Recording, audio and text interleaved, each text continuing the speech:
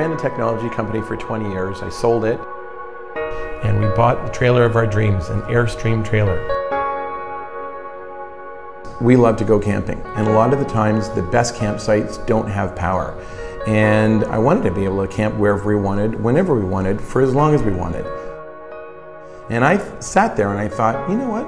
My car that I already tow my trailer with is 3/4 of a generator already. It's got all the key things. It's got a gas tank, it's got a great engine, it's got a great alternator. All I need is the last piece, and I just figured out how to do that. So I invented a cool way that we could create power directly from our vehicle that we're traveling in. So I created this system, we used it for a while, and it was great.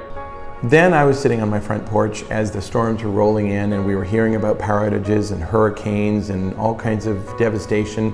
And I thought, if the power went out in my house, what would I do?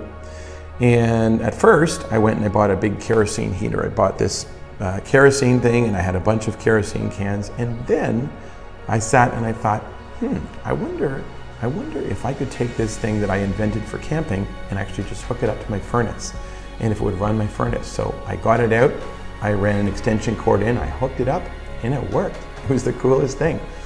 So then I realized I've actually got a solution here. I don't need to store a bunch of gas cans and kerosene cans, keep them all fresh to keep the house warm. I can basically just hook up my car to my furnace and I can keep the house warm.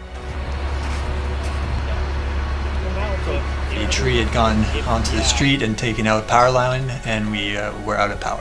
Jonathan came by and hooked it up onto my car, and we started plugging some things in, such as my boiler and my floor heating, and we have a sump pump now. We dug down our basement, and it turns out it takes on a lot more water than it used to. We used to take on a little bit of water, but now it's taking on more. I didn't want to leave my partner and the kids at home with an flooding basement. So what it is, you've got booster cables. These are heat-proof, solid copper strand booster cables. Hook that in, it's rain-proof, weatherproof. It's zero maintenance, no oil changes, no gas tanks.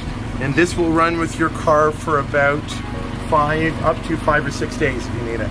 So fast forward to today, I've now invented this product that really in one small, sleek, simple unit that's 16 pounds, you can store, no maintenance, nothing. You can both go camping with it anywhere you want for as long as you want, or you can use it to power the furnace in your house. How cool is that? Isn't that cool? Yeah. You're running off your van. Yeah. You're running your furnace off your van. Saving the house. Or your fridges in the summertime, or at the cottage, or sump pumps to keep your house dry, or all these kinds of different things.